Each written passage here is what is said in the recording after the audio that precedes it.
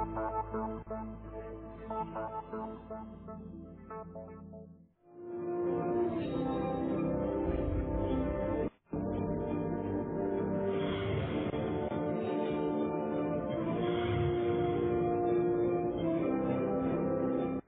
আলাইকুম, সুপ্রিয় দর্শক, সবাইকে শুভেচ্ছা জানিয়ে শুরু করছি মোহনা টেলিভিশনের নিয়মিত আয়োজন খাজা বদরুদ্দুজা মডার্ন হাসপাতাল সুস্বাস্থ্য প্রতিদিন অনুষ্ঠান। প্রিয় দর্শক, আপনারা নিয়মিতভাবে আমাদের এই অনুষ্ঠান উপভোগ করে থাকেন। আজকে তার ব্যতিক্রম নয়। আজকে আমাদের আলোচ্য বিষয় স্ট্রোক এবং এই বিষয়ে আমাদের করণীয়। এই সম্পর্কে আলোচনা করতে আমাদের স্টুডিওতে উপস্থিত হয়েছেন national institute of নিউরোসায়েন্সের clinical neurology বিভাগের অধ্যাপক doctor M S Zahirul Haque Chowdhury. Sir, আপনাকে স্বাগত জানাচ্ছি। ধন্যবাদ। আপনি কেমন আছেন? ভালো আছি। নিশ্চয়ই ইতিমধ্যে আমাদের আজকের আলোচ্য বিষয় জেনে গিয়েছেন যে স্ট্রোক হলে আমাদের করণীয় কি, এই বিষয়ে আপনার কাছ থেকে আমরা জানবো। প্রিয় দর্শক, আপনাদের মনেও রয়েছে এই বিষয়ে নানান প্রশ্ন। আপনারা প্রশ্ন রাখতে পারেন, আমরা চেষ্টা করব আপনাদের প্রশ্নের কাঙ্ক্ষিত জবাব দিতে। টিভি স্ক্রলে দেখানো নাম্বারে ফোন করে আপনারা এই প্রশ্নগুলো রাখতে পারেন। চলুন তাহলে আমরা আমাদের আলোচনায় ফিরে যাই। স্যার, স্ট্রোক এই বিষয়টি আমাদের কাছে এখন আর অজানা নয়। সারা বিশ্বের মধ্যে যতগুলো মৃত্যুর কারণ রয়েছে তার মধ্যে স্ট্রোক একটি অন্যতম কারণ, এবং স্ট্রোকের কারণে যারা বেঁচে থাকে তাদের মধ্যে দেখা যায় প্রতিবন্ধিতা বা ডিসেবিলিটি থেকে যায়। এই বিষয়গুলো নিয়ে আমরা আলোচনা করব। প্রথমে আপনার কাছ থেকে আমি জানতে চাচ্ছি যে স্ট্রোক এটা আসলে কি? স্ট্রোক, প্রথমে আমি বলতে চাচ্ছি, স্ট্রোক সবাই আমাদের জনগণ, আমাদের আশেপাশের সব মানুষ মনে করি স্ট্রোক একটা হার্টের রোগ। প্রথমে আমি বলবো স্ট্রোক ব্রেনের রোগ, স্ট্রোক হার্টের রোগ নয়। ইহা একটি স্ট্রোক রক্তনালী ব্রেনের জটিলতার কারণে হয়। কোন কোন সময় রক্তনালীতে রক্ত জমাট বাঁধে, অথবা কোন সময় রক্তনালী ছিঁড়ে রক্তক্ষরণ হওয়ার কারণে মানুষের স্ট্রোক হয়। এটা সম্পূর্ণ একটা ব্রেনের রোগ। আসলে স্ট্রোক বলতে আমাদের মধ্যে যে ধারণাটা রয়েছে সেটা সব ক্ষেত্রে ঠিক নয়, যে স্ট্রোক বললে আমরা মনে করি হার্টের কোনো সমস্যা, কিন্তু আসলে এটা একটা ব্রেনের সমস্যা। তো স্যার, এই যে ব্রেনে বললেন যে আপনি রক্তনালীর সমস্যাটা কি ব্রেনের মধ্যে যে রক্তনালী রয়েছে সেখানের সমস্যা, না বিষয়টাকে আরেকটু আমাদের বলে বলুন? ব্রেনের মধ্যে যে রক্তনালী সেখানেই সমস্যাটা হচ্ছে, কিন্তু কোন কারণ আছে, যেমন আমাদের ডিসলিপিডিমিয়া, যখন আমাদের রক্ত চর্বি জমে প্লেগ হয়, তখন সেটা যদি ব্রেন হয় তখন হয়তো রক্ত জমাট বাঁধতে পারে। অথবা কোনো কারণে আমার ব্লাড প্রেশার আছে, রক্তের নালীতে কোনো জটিলতা আছে, অ্যানিউরিজম বলি আমরা, অথবা অ্যাট্রিওভেনাস মালফরমেশন বলি, সেই ক্ষেত্রে অনেক সময় রাপচার অথবা ভেরিয়ান অ্যানিউরিজম বলি। এগুলো হলো difficulties in the cerebral vessels. ব্রেনের ভেসেলস এর মধ্যে কোনো যদি অ্যাবনর্মাল কোনো থাকে, স্ট্রাকচার থাকে, তখন সেটা রাপচার হয়। তার মানে স্যার, আপনি বলতে চাচ্ছেন যে স্ট্রোকের এই কারণের উপর ভিত্তি করে স্ট্রোকের ভিন্ন ভিন্ন ধরন হয়ে থাকে? স্ট্রোক সাধারণত আমরা দুই ধরনের মনে করি, একটা হলো রক্তক্ষরণ জনিত, একটা হলো রক্ত জমাট বাঁধা জনিত। রক্তক্ষরণ যেটা, সেখানে আবার আমরা দুই ধরনের বলি, একটা হলো ইন্ট্রাসেরেব্রাল হেমোরেজ, আর একটা বলি সাবইলেকট্রয়েড হেমোরেজ। দুই ধরনের হেমোরেজ আছে। যেটা রক্ত জমাট বাঁধা সেটাকে আমরা বলি acute ischemic stroke. Ischemic stroke সাধারণত আমাদের বেশি হয়, মানে যেটা রক্ত জমাট বাঁধে সেই ধরনের স্ট্রোক আমাদের সাধারণত বেশি হয়, সাধারণত 80 থেকে 85% হয়, আর 15% থেকে 20 থেকে 15% রক্তক্ষরণ। স্যার, খুব চমৎকার ভাবে আপনি আমাদেরকে স্ট্রোকের ধরন সম্পর্কে বলেছেন। যেহেতু দুটো ধরনের কথা বলেছেন, আমি আপনার কাছে কারণগুলো আলাদা আলাদা করে জানতে চাচ্ছি যে এই যে রক্ত জমা জনিত কারণে যে স্ট্রোক হচ্ছে, এটা আসলে কি কারণে হচ্ছে? এটা সাধারণত মনে করেন আমাদের যদি হার্টে কোনো অসুবিধা থাকে, আমাদের ব্লাড প্রেশার যদি বেশি থাকে, আমাদের ডায়াবেটিস আনকন্ট্রোল থাকে, এবং আমাদের যদি আর্টারিতে কোনো প্লেগ ফরমেশন হয়, সেই ক্ষেত্রে কখনো থ্রম্বাস যে সেটা রক্ত নালী যখন জমাট বাঁধে, সেই ক্ষেত্রে ব্রেনের একটা অংশ কার্যক্রম হারায়। সেই ক্ষেত্রে আমরা এটাকে ইসকেমিক স্ট্রোক বলি। আর হেমোরেজিক স্ট্রোক হলো যখন কোনো কারণে, যেমন আমাদের ব্লাডের কোনো ডিসঅর্ডার থাকতে পারে, অথবা ভেসেলস এর কোনো যদি অ্যাবনর্মালিটি থাকে, সেই ক্ষেত্রে যদি ইমোশনাল কোনো কারণে অথবা ব্লাড প্রেশার রেজের কারণে, তখন এটা অবস্থার পরিপ্রেক্ষিতে কোনো একটা কারণে ওই অংশটা কার্যক্রমটা হারায়। সেই ক্ষেত্রে আমাদের এক সাইডে প্যারালাইসিস হয়, অথবা আমরা কথা বলতে পারি না, অথবা সিভিয়ার হেডেক হয়, অথবা আমাদের অথবা বমি হয়। এই ধরনের সিমটম নিয়ে তখন আসে আমাদের কাছে। স্যার, ভ্যাসেস অর্থাৎ শিরা ধমনির যে ব্যাপারগুলো আপনি বললেন, যেটা মস্তিষ্কেও রয়েছে, হার্টেও রয়েছে, তো এই হার্ট এবং মস্তিষ্কের মধ্যে যে ঘটনাগুলো ঘটে, দুইটার ধরন কি প্রায় একই রকমের? দুইটা ধরন প্রায় একই, তবে হার্টে তো সাধারণত ব্লকগুলি বেশি হয়। ব্লক মানে রক্ত জমাট বাঁধাটা বেশি হয়। আমাদের এখানে দুই ধরনের হচ্ছে, হেমোরেজিক স্ট্রোক হচ্ছে, ইসকিক স্ট্রোক হচ্ছে, আবার এক ধরনের হেমোরেজ হচ্ছে। খুব চমৎকার বলেছেন। আপনার কাছ থেকে আমি যে বিষয়টি জানতে চাচ্ছি, এই যে স্ট্রোক হচ্ছে, এর কি কোনো রিস্ক ফ্যাক্টর রয়েছে? হ্যাঁ, স্ট্রোকের রিস্ক ফ্যাক্টর সেটা আগে বললাম, যেমন যারা স্মোকিং করে, যাদের ডায়াবেটিস, ব্লাড প্রেশার, যাদের ওবেস পার্সন। আমাদের সঙ্গে একজন দর্শক রয়েছেন, দর্শক সাথে রয়েছি। আপনার নাম পরিচয় দিয়ে আপনার প্রশ্নটি করুন। ইমরান, বাগেরহাট থেকে। জি দর্শক, শুনতে পাচ্ছি। পেশেন্টের সমস্যা হচ্ছে বুকের সমস্যা, আর ওই প্রেশার খুব বেশি, প্রায় 141/114 বা 110 এরকম থাকে, আর বিট 105 এরকম। এখন প্রেশারটা একটু কম, কিন্তু হার্টবিটটা খুব বেশি আছে। এখন করণীয় কি করা যেতে পারে? দর্শক আমাদের সাথেই থাকুন। স্যার, বিষয়টি যদি সরাসরি মস্তিষ্কের সাথে সম্পর্কযুক্ত নয়, তবে আপনি যেহেতু রিস্ক ফ্যাক্টর একটা বলেছেন প্রেশার, তো প্রেশারের সাথে হার্টের রিলেশন রয়েছে, প্রেশারের সাথে হয়তো ব্রেনেরও রিলেশন রয়েছে। বিষয়টি সম্পর্কে আমাদের করণীয় কি? ধন্যবাদ এম.এস সাহেব। আমি আপনার কথা, প্রশ্নটা খুব সুন্দর, তবে এটা স্ট্রোকের সাথে রিলেটেড না। কিন্তু ব্লাড প্রেশার আসলে স্ট্রোকের ক্ষেত্রে ব্লাড প্রেশারকে আমরা অলওয়েজ মেনটেন করতে পারি, যেন ব্লাড প্রেশার 120/80 নিচে থাকে। এবং সবসময় খেয়াল করতে হবে, আমাদের ওষুধের মাধ্যমে হোক, আমাদের খাদ্য অভ্যাসের পরিবর্তনের মাধ্যমে হোক, আমাদের সকালে মর্নিং ওয়াকের মাধ্যমে হোক, আমাদের ওবেসিটি রিডাকশনের মাধ্যমে হোক, যেই করুক, আমাদের ব্লাড প্রেশার অলওয়েজ 120/80 মধ্যে থাকতে হবে। এবং এই কারণে আমাদেরকে বিশেষজ্ঞ চিকিৎসকের পরামর্শ নিতে হবে। সেটা আপনি কোন একজন ডক্টরের সাথে আলাপ করে সেই ব্লাড প্রেশারের ব্যাপারটা একটু মেনটেন করতে হবে। স্যার, খুব চমৎকার একটি কথা বলেছেন যে ব্লাড প্রেশার বা রক্তচাপ, এই রক্তচাপের আপনি একটি সংখ্যা বললেন। তো এই ক্ষেত্রে অনেকের দেখা যায় যে ব্লাড প্রেশার 130/80, সেই ক্ষেত্রে কি এটা কি কোনো মাত্রায় সীমাবদ্ধ করা যায়, যে কত থেকে কতর মধ্যে থাকলে এটাকে স্বাভাবিক বলবো আমরা? না, এগুলো অনেকগুলো ব্যাপার আছে। আমরা সাধারণত নর্মাল পেশেন্টের বলি 120/80 মধ্যে রাখতে। যাদের ডায়াবেটিস আছে, যাদের সাথে রেনাল ডিজিজ থাকে, তাদেরকে আমরা আর একটু কম রাখতে বলি। আর নর্মালি কোনো পেশেন্টের যদি 130/80, 140/80, সেই ক্ষেত্রে আমরা কিছুটা ফ্লেক্সিবল থাকি। কিন্তু তার থেকে বেশি হলেই আমরা হাইপারটেনসিভ বলি এবং অ্যান্টি হাইপারটেনসিভ ওষুধ দিই এবং প্রেশারকে কমিয়ে রেখে 120/80 মধ্যে রাখার চেষ্টা করি। ধন্যবাদ স্যার আপনাকে। আমরা স্ট্রোকের অনেকগুলো রিস্ক ফ্যাক্টরের মধ্যে আমরা আপনার কাছ থেকে যে বিষয়গুলো জানতে চাচ্ছি, যে খাদ্যাভ্যাসের সাথে কোনো সম্পর্ক রয়েছে? অবশ্যই, যাদের ব্লাড প্রেশার বেশি থাকে, কন্ট্রোলের জন্য আমরা বলি যে চর্বি জাতীয় খাবার কম খাবেন, আপনার যে খাদ্যে যে রিস্ক ফ্যাক্টরগুলি সেগুলি একটু কম খাবেন। যেমন আমরা বলি যে রাইস একটু কম খাবেন, ওবেসিটি কমাইতে হবে। তারপরে আমরা বলি শাকসবজি বেশি খাবেন, শাকসবজি বেশিতে অ্যান্টিঅক্সিডেন্ট থাকে, সেই ক্ষেত্রে আমাদের শরীরের জন্য খুব ভালো।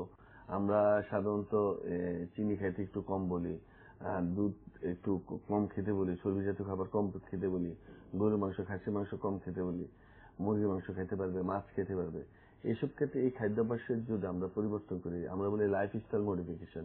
আমরা সকালবেলায় 1 ঘন্টা হাঁটলাম, আমাদের যে ওবেসিটি, আমাদের যে ওজনটা আমরা একটু কন্ট্রোল করলাম, আমরা অনেকে স্মোক করি, সেই স্মোকিংটা বন্ধ করলাম, এতে আমাদের হার্টের রোগ বলেন, ব্রেনের রোগ বলেন, এগুলি সবগুলি হওয়ার প্রতিরোধ করা যায়। কারণ এখন স্ট্রোক বলা যায় প্রিভেন্টেবল ডিজিজ। আমরা যদি আমাদের লাইফস্টাইলকে আমাদের কন্ট্রোলে রাখতে পারি, সেই ক্ষেত্রে আমাদের স্ট্রোক, হাইপারটেনশনকে কন্ট্রোল রাখতে পারি, ব্লাড প্রেশারকে কন্ট্রোল রাখতে পারি, ডায়াবেটিসকে কন্ট্রোল রাখতে পারি, আমরা স্ট্রোককে প্রিভেন্ট করতে পারবো। খুব চমৎকার বলেছেন। আপনি জানেন, স্ট্রোকের প্রতি 4 জন মানুষের মধ্যে একজনের স্ট্রোক হয়। এবারে স্ট্রোক দিবসের প্রতিবাদ্য বিষয় হলো স্ট্রোকে প্রতি 4 জনের একজন হয়, আমার যেন না হয়। তাইলে আমাদেরকে এটা খুব সুচিন্তিত ভাবে চিন্তা করতে হবে যে কিভাবে আমরা স্ট্রোককে প্রিভেন্ট করতে পারি। স্যার, খুবই চমৎকার একটি স্লোগান বলেছেন যে প্রতি 4 জনে একজন হয়, আমার যেন না হয়। অর্থাৎ আমাকে যদি এই স্ট্রোক থেকে বেঁচে থাকতে হয়, তাহলে আমাকে কিছু বিষয় মেনে চলতে হবে, যা ইতিমধ্যে আপনি বলেছেন। তো তারপরেও যদি স্ট্রোক হয়ে যায়, তখন সেই ক্ষেত্রে আসলে স্ট্রোকটা আমরা কিভাবে বুঝবো তাৎক্ষণিকভাবে যে আমার স্ট্রোক হয়েছে? এটা বোঝার উপর সাডেন অনসেট, যেগুলো হঠাৎ একটা ঘটনা ঘটবে। কি ঘটনা ঘটতে পারে? দেখা যাবে যে আমার এক সাইড প্যারালাইসিস হয়ে গেছে, ডাইন হাত ডান পা অথবা বাম হাত বাম পা, অথবা আমি কথা বলতে পারি না, অথবা কথা জড়ায় আসতেছে, অথবা আমার লস অফ কনসিয়াসনেস, অজ্ঞান হয়ে যাচ্ছে পেশেন্ট, অথবা পেশেন্টের সিভিয়ার হেডেক হচ্ছে, মাথা ব্যথা হচ্ছে, বমি হচ্ছে হঠাৎ করে সে, এবং দেখা যায় যে হিস্ট্রিতে তার ডায়াবেটিস ছিল, হিস্ট্রিতে ব্লাড প্রেশার ছিল, আনকন্ট্রোলেবল ছিল। সেক্ষেত্রে আমাদেরকে প্রথমে পেশেন্টকে অ্যাজ আর্লি অ্যাজ পসিবল নিকটস্থ হাসপাতালে নিতে হবে, এবং সিটি স্ক্যানের যদি ইয়ে থাকে একটা সিটি স্ক্যান করে ফেলতে হবে। কারণ সিটি স্ক্যানে ফেসিলিটি থাকলে সিটি স্ক্যান করতে হবে, কারণ সিটি স্ক্যানে আমরা বুঝতে পারবো এটা হিমোরেজিক স্ট্রোক না ইসকেমিক স্ট্রোক, এবং সেই অনুসারে আমরা ট্রিটমেন্টে যেতে পারবো। এক্ষেত্রে আমি একটা বলে রাখি, আমাদের এখন দেশে একটি সুচিকিৎসার ব্যবস্থা করা আছে, সেটা হলো হাইপার অ্যাকুট স্ট্রোক। যদি কোনো স্ট্রোকের পেশেন্ট ন্যাশনাল ইনস্টিটিউট অফ নিউরোসায়েন্সে 4 ঘন্টা 4.5 ঘন্টার মধ্যে যদি আসতে পারে, তাহলে আমরা থ্রম্বোলাইটিক এজেন্টের মাধ্যমে পেশেন্টকে স্ট্রোক থেকে আমরা মুক্ত রাখতে পারি। এরকম একটি থ্রম্বোলাইটিক থেরাপি এখন আমরা শুরু করছি।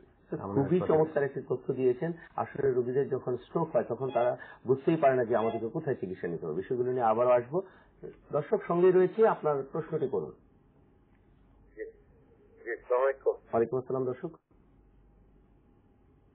আমি একটু ডাক্তারের সাথে প্রশ্ন করতে চেয়েছিলাম যে যেটা স্ট্রোকের ব্যাপারটা যেটা আসলে সেটা আমাদের তাৎক্ষণিক কি করণীয় ব্যাপার আছে? এটা সিম্পল দেখা দিলে রাস্তা বেশি হলে তখন হসপিটালে তো অনেক সময় যেতে প্রবলেম হয়ে যাবে, হসপিটালে যেতে সময় লেগে যায়। তাৎক্ষণিক কোনো ব্যবস্থা বা কোনো মেডিসিনের মাধ্যমে তাকে একটু কন্ট্রোলিং করা যায় কিনা? আর আরেকটা ব্যাপার হলো সেটা হলো যে স্যার বললো যে মাঝে মাঝে দুধ খাওয়া যেতে পারে, কিন্তু যদি লিভার ফ্যাট থাকে সেই ক্ষেত্রে কি দুধ খাওয়া যেতে পারে কিনা? দর্শক আমাদের সাথেই থাকুন। স্যার খুব চমৎকার ভাবে দর্শক আমাদের আলোচনার ঠিক যেই সময় যে বিষয়টি আসার দরকার ছিল সেই সময় এই প্রশ্নটি করেছেন যে আসলে যখন স্ট্রোক হয়ে যাবে ঠিক সেই সময় আমাদের তাৎক্ষণিক কি ব্যবস্থা নিতে হবে। আমরা স্যার এই প্রশ্নটিও নিয়ে নিচ্ছি, একই সাথে আসবো। দর্শক শুনতে পাচ্ছি, আপনার নাম পরিচয় দিয়ে আপনার সমস্যার কথা বলুন। জি, আমি রাজ্জাক বলছিলাম বসুন্ধরা থেকে। জি দর্শক শুনতে পাচ্ছি। জি, আমি জানতে চাচ্ছি, আমার কিছুদিন হলো আমার যে 12টার সময় ঘুমাইলে অনেক জিনিস সকালবেলা আমার ব্রেনে কেমন যেন একটু অন্ধকার একটু ঘুরাই ভাব এরকম লাগে, আর মাঝে মাঝে কথাও মুখে বাঁধতে চায়। আবার যখন একদিন ফুল রেস্ট নেই তারপরে ঠিক হয়ে যায়। এটা কি কোনো ব্রেনের সমস্যা কিনা? এটা আমি কি করতে পারি? ধন্যবাদ দর্শক, সাথে থাকুন। স্যার প্রথম প্রশ্নটার দিকে আমরা ফেরত আসছি। দর্শক প্রশ্ন করেছিলেন যে যখন সমস্যা হয়ে যাবে বা স্ট্রোক হয়ে যাবে ঠিক সেই সময় তাৎক্ষণিক আমাদের কি করা উচিত? আচ্ছা, এই সুন্দর কোশ্চেন। এটা হলো আসলে যখনই আমরা মনে করি আমার স্ট্রোক হয়েছে তখনই পেশেন্টকে আমরা সাধারণত বলি যে লেফট ল্যাটারাল পজিশনে রাখতে, বাম কাট করে রাখতে, এবং পেশেন্ট যেহেতু অজ্ঞান থাকে, পেশেন্টের কোনো সেন্স থাকে না, এই জন্য যেন কোনো অ্যাসপাইরেশন না হয়। আমাদের এই যে লালা অথবা আমরা আমাদের যে মুখে যে এগুলি অ্যাসপাইরেশন হয়ে যাওয়ার চান্স থাকে, তখন রেসপিরেটরি ইনফেকশন হয়, পরবর্তীতে এটা নিয়ে স্ট্রোকের পেশেন্ট ভোগে। এই জন্য আমরা বলি আপনারা মুখে কিছু দিবেন না, মুখে খাওয়ানোর চেষ্টা করবেন না, কাট করে রাখবেন। মুখে যদি লালা থাকে, খিঁচুনি থাকে, এগুলো একটু মুছে দিতে হবে, এবং পেশেন্টকে ইজি পজিশনে রাখতে হবে। টাই থাকলে, শার্ট থাকলে শার্টের বোতামগুলি খুলে ফেলতে হবে, শার্ট খুলে ফেলতে হবে, বেলটা খুলে ফেলতে হবে, খুলে পেশেন্টকে ইজি পজিশনে রাখতে হবে। এবং খিঁচুনি হলে অনেক সময় অনেক পানি ডালতে থাকে, অনেক সময় চেপে ধরে রাখে, এগুলি যেন না করতে হয়। পেশেন্টকে কোনো শার্প চামচ দিয়ে অনেক সময় অনেকে দেখি যে মুখের মধ্যে ঢুকিয়ে রাখে যেন জিহ্বা কাটা না যায়, কিন্তু অ্যাকচুয়ালি কিচ্ছু করার দরকার নেই। পেশেন্টকে লেফট ল্যাটারাল পজিশনে কাট করে রাখবে, যদি মুখের লালা টালা থাকে ওটা মুছে দিবে, এবং কোনো পানি, ড্রিঙ্কস বা অন্য কিছু খাওয়ানোর চেষ্টা না করাই ভালো। এবং আমরা বলি ABC, এয়ারওয়ে ক্লিয়ার রাখতে হবে। আমরা ব্লাড প্রেশার আমরা মেনটেন করি, সার্কুলেশন আমরা এনশিওর করি, ব্রিদিংটাকে এনশিওর করি।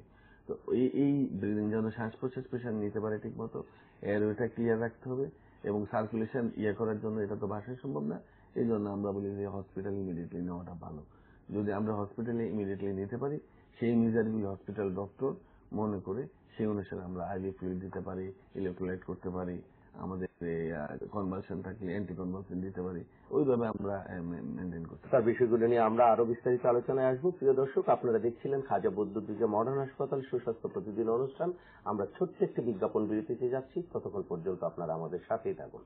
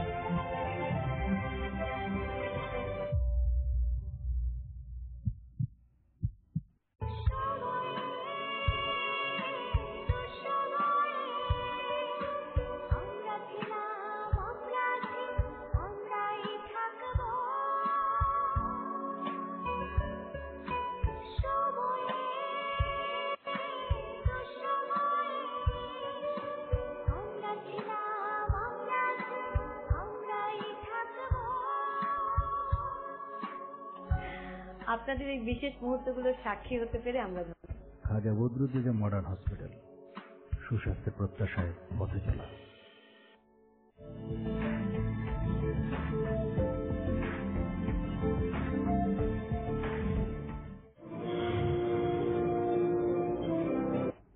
প্রিয় দর্শক, বিজ্ঞাপন বিরতি শেষে আমরা ফিরছি খাজা বদরুদ্দোজা মডার্ন হাসপাতাল সুস্বাস্থ্য প্রতিদিন অনুষ্ঠানে। প্রিয় দর্শক, ইতিমধ্যে আপনারা জেনেছেন আমাদের মাঝে উপস্থিত রয়েছেন ন্যাশনাল ইনস্টিটিউট অফ নিউরোসায়েন্স ও হাসপাতালের ক্লিনিক্যাল নিউরোলজি বিভাগের অধ্যাপক ডাক্তার এম.এস জহিরুল হক চৌধুরী।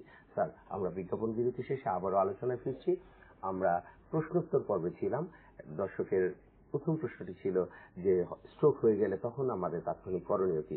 ইতিমধ্যে আপনি বিষয়টি আলোচনা করেছেন। দ্বিতীয় একজন দর্শক আপনাকে প্রশ্ন রেখেছিলেন যে তিনি রাতে জেগে ঘুমালে সকালবেলায় তার মুখের মধ্যে জড়তার সৃষ্টি হয় এবং নানান মাথা ঘোরানো সমস্যা হয়। তো এটা কি আসলে ব্রেনের কোনো সমস্যা কিনা? তো এই বিষয়গুলি নিয়ে আপনার কাছ থেকে জানতে চাচ্ছিলাম। না, এটা ব্রেনের সমস্যা বলা যায়, কিন্তু এটা স্ট্রোক নয়। এটা আমি প্রথমে বলি, স্ট্রোকটা সাডেন অনসেট হবে, আগে আমি বলেছি। আর এটা হয়তো অনেক সময় যারা একটু ঘুম কম যায়, অনেক সময় মানসিক চাপ থাকে, মানসিক টেনশন থাকে, এংজাইটি থাকে, তাদের ক্ষেত্রে এরকম হতে পারে যে মাথা ঘোরায়, কথা একটু বাজে। এটা কিন্তু স্ট্রোক না। স্যার, অনেক সময় দেখা যায় কি যে হঠাৎ করে একজন রোগী কিছুটা অবশ ভাব অনুভব করেছেন বা দুর্বলতা অনুভব করেছেন, আবার একদিন পরে আবার ঠিক হয়ে যাচ্ছেন, এটা কি স্ট্রোকের অংশ? না, এটা দুইটা ব্যাপার। একটা ব্যাপার হলো অনেকে হলো কিন্তু মানসিক ভাবে দুর্বল থাকে, এই জন্য অনেক বলে যে আমার হাত দুর্বল হয়ে গেছে, পা দুর্বল হয়ে গেছে, আমার মনে স্ট্রোক হচ্ছে, আমি একটা প্যারালাইসিস মনে হচ্ছে, আবার ঠিক হয়ে যাচ্ছে। এটা একটা হতে পারে। এটা হলো যারা মানসিকভাবে দুর্বল, যাদের একটু সাইকোলজিক্যালি একটু ইয়ে থাকে, তাদের ক্ষেত্রে হচ্ছে। আরেকটা হলো আমরা আমাদের নিউরোলজির ভাষা বলি TIA, ট্রানজিয়েন্ট ইসকেমিক অ্যাটাক। সেক্ষেত্রে হতে পারে যে এক সাইড প্যারালাইসিস হলো, আমার 10 মিনিট অথবা 15 মিনিট থাকলেও তারপর আমি ঠিক হয়ে গেলাম। অথবা আমার হয়তো আমি কথা বেজে গেল, হঠাৎ করে আমি কথা বলতে পারলাম না, অত 15 মিনিট থাকলাম, আবার ঠিক হয়ে গেলাম। অথবা চোখে হঠাৎ করে আমি চোখ অন্ধ হয়ে গেল, চোখে আমি দেখতেছি না, সেক্ষেত্রে এটাকে আমরা বলি ট্রানজিয়েন্ট ইসকেমিক অ্যাটাক, TIA। এটা নিউরোলজিক্যাল একটা ডিজিজ। এটা স্ট্রোকে, যাদের স্ট্রোক হয় তাদেরকে আমরা 24 ঘন্টা থাকলে আমরা স্ট্রোক বলি, কিন্তু 24 ঘন্টার কম থাকলে আমরা ট্রানজিয়েন্ট ইসকেমিক অ্যাটাক বলি। এটা অনেকে বলেছেন যে ট্রানজিয়েন্ট ইসকেমিক অ্যাটাক, এই ট্রানজিয়েন্ট ইসকেমিক অ্যাটাক যখন হয় তখন কি রোগীদের কিছু করতে হয় বা কোনো চিকিৎসা গ্রহণ করা জরুরি? এমনি তখন একটা তাকে আসলে ট্রিটমেন্টে যেতে হবে, তাহলে বোঝা গেল তার অ্যাটাক হওয়ার সম্ভাবনা আছে, স্ট্রোক হওয়ার সম্ভাবনা আছে। TIA কিন্তু একটা মাইনর স্ট্রোক অনেকে বলে। এই জন্য আমরা বলি রুটিন টেস্টগুলি করে, বডির চেক আপটা করে আমরা ইকোস্প্রিন জাতীয় ওষুধ দিতে পারি। আমরা স্ট্রোক প্রিভেন্টের জন্য যে কাজগুলি করা দরকার পুরো বডি সার্ভে করে সেই ভাবে আমরা ট্রিটমেন্ট দিয়ে যেতে পারি। স্যার, অনেকে দেখা যায় কি যে এক সাইডের অবশ হওয়া, এই ধরনের কোনো সমস্যা হয় না, শুধুমাত্র মুখটা বেঁকে গিয়েছে কিংবা কথা বলতে সমস্যা হচ্ছে, এটাকে কি আপনি স্ট্রোক বলবেন?